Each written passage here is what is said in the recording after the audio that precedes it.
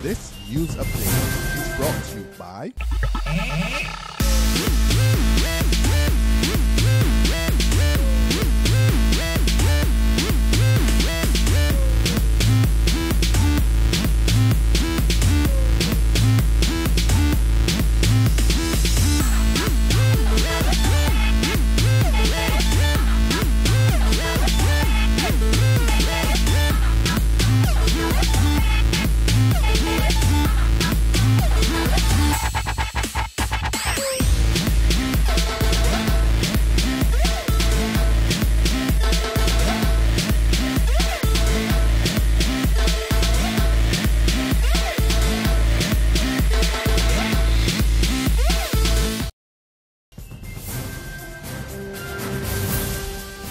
This is the noon Barbados Today update for Tuesday, August 19th, 2014. I'm Dawn Paris. Good afternoon.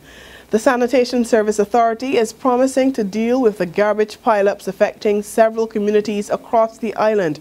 Just when relief will come is still unsure, but the SSA's Public Relations Officer Carl Padmore says it will come soon. He says the authority is working assiduously to rectify the situation. He explained that the collection problems are not the result of any crisis at the authority. He says it's a shortage of working vehicles, as some of the older fleet are off the road for maintenance. Padmore says Environment Minister Dr. Dennis Lowe and the SSA's management are working around the clock to get the garbage collection back on track. Barbados continues to face a crisis of confidence. That assertion from economist Jeremy Stephen, who's concerned that the lack of timely information from the government on developmental projects could affect investments. Stephen, the president of the Barbados Economic Society, says responsible sharing of information is critical to attracting more local and international investors.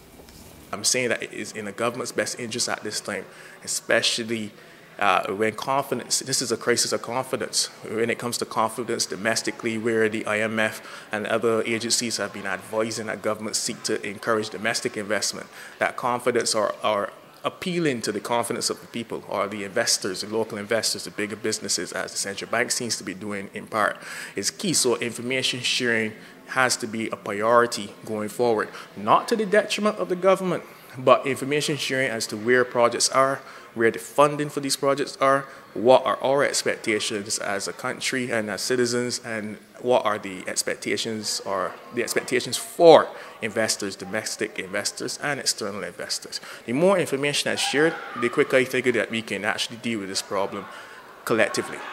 It's not a Q.E.H issue, neither is it political. The Chief Executive Officer of the island's main hospital, Dexter James, says proposals that could lead to some Barbadians footing the cost of their health care is a policy decision taken by the government to improve the system and address ever-increasing health care costs. James says the Ministry of Health is preparing a concept paper to be presented to Cabinet, and while he admits there are no easy answers, he assures the new economic model will not put Barbadians at risk. Depending on how the model is crafted, it may not cost you anything more at all. It might just be a reallocation of how the source of revenues are derived. But issues around that has to be actually determined, because one has to look at your labor force. You have to look at the number of persons employed, the unemployed, the self-employed, the underemployed. You have to take a look at the vulnerable groups in society, persons with life-threatening diseases, and a decision and determination will be made depending on that actual determination what model is best for Barbados. Despite the economic challenges and the large number of people losing their jobs, the Welfare Department has not seen any influx of people, for now that is.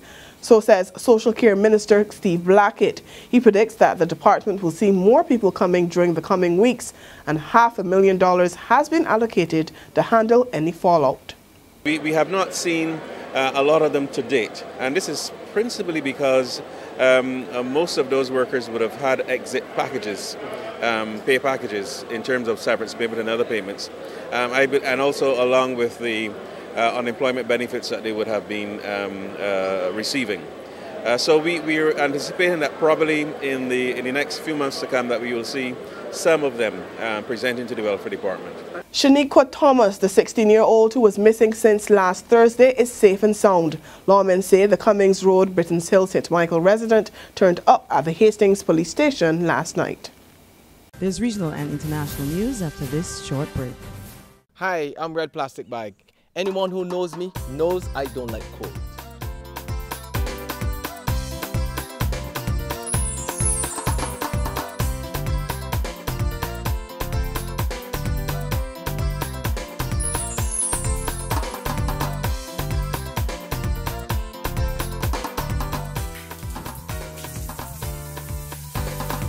Sunshine reigns in my country. I love it. Get your sun power. To the region now, Trinidad and Tobago's Integrity Commission has won a legal battle to have Google provide information as part of its investigation into the email gate scandal. U.S. District Judge William Orrick ruled that the application seeking information for 3 email accounts met both the statutory and discretionary factors. The Trinidad probe stems from a statement made by opposition leader Dr. Keith Rowley in Parliament in May last year. He'd claimed he received 31 emails purporting to show correspondence between Prime Minister Kamla Persad-Bissessar, Attorney General Anand Ram Logan, Local Government Minister Suraj Rambachan, and Security Advisor Gary Griffith. He claimed the communication showed a sinister move to undermine the judiciary, the Office of the Director of Public Prosecutions, and the media. And on the international scene, an early morning car crash in Argentina today killed 3 members of Pope Francis' family. The car, driven by the Pope's 35-year-old nephew, struck a truck on a highway northeast of the capital, Buenos Aires, killing 2 grandnephews and the children's mother. The pontiff's nephew is in critical condition at the hospital. The tragic news came as Pope Francis returned from his first trip to Asia. And on that note, we end our noon Barbados Today update. We'll be back again at 6 this evening. Until then, remember to log on to www.barbadostoday.tv, subscribe to our e-paper and our email updates, and like us on Facebook. You can also catch us on Izumi Media in bus terminals or Screenplay at supermarkets and gas stations near you to get all the latest news and sports. I'm Dawn Paris. Do have a great day. This news update is brought to you by